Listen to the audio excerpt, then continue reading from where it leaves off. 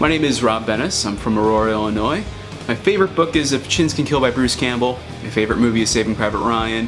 And my favorite holiday is Halloween. Now that you know a little bit about me, let's talk about a little bit about beer. So recently I made the trek to beautiful and exotic Munster, Indiana, to go to a little brewery called Three Floyds. Their beer is out of this world and their food is on point. And I picked up a couple things. Picked up this wicked sweet shirt you see me wearing and a matching beer to go. It is the Amber Smashed Face. It's a pretty killer beer. It's combining two really great flavors. You have a rich amber ale flavor mixed in with a lot of hops. Why I would be great for this project?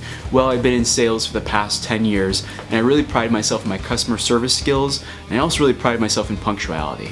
When I say punctuality, I mean getting projects done on time and efficiently. I also graduated college with a bachelor's in English literature, so I know how to read and I know how to write decently, I think.